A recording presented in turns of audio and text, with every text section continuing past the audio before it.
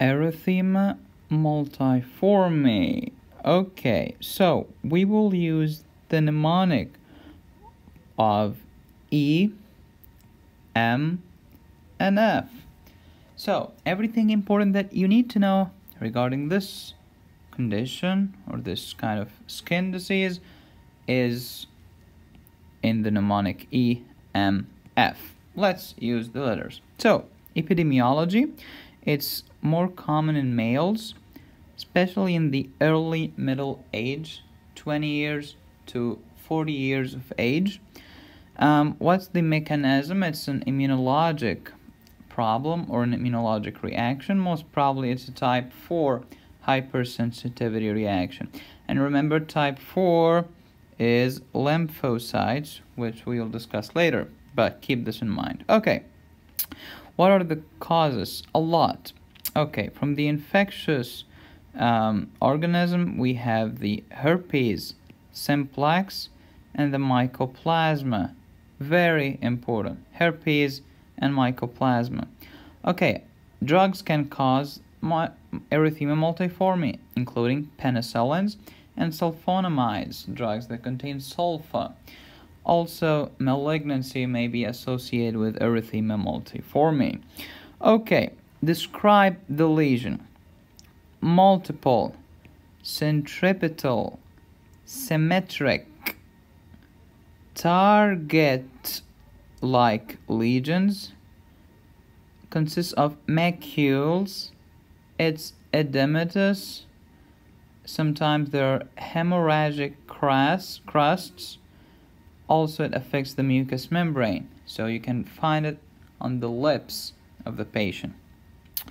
Okay, so maybe you feel confused, so let's highlight the crucial parts.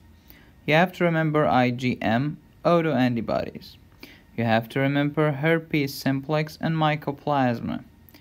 Okay, you have to remember that it's type 4 hypersensitivity reaction.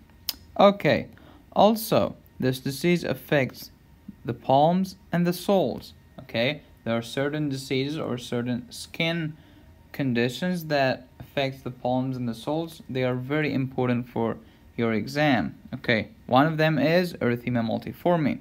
Okay, so here is a palm with multiple lesions on the palm. Okay, so let's describe the rash. It's a target-like lesion. Consists of 3 distinct regions. The center is erythematous, and sometimes it can be crusty or vesicular. Then it's surrounded by a pale edematous ring, and at the end you have the erythematous border. So erythematous center, then pale edematous ring, then erythematous border on the outside. Here are the lesions of mycoplasma, of erythema multiforme, which can be associated with mycoplasma. Okay, so let's do some biopsy. If you do skin biopsy, you'll find lymphocytes. Okay, if you take some blood for lab, you'll find eosinophils. Alright, so how to treat this disease?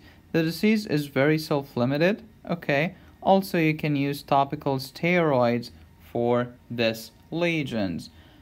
Erythema multiforme. Erythema multiforme, EMF. You got it. Please subscribe for new videos every single week.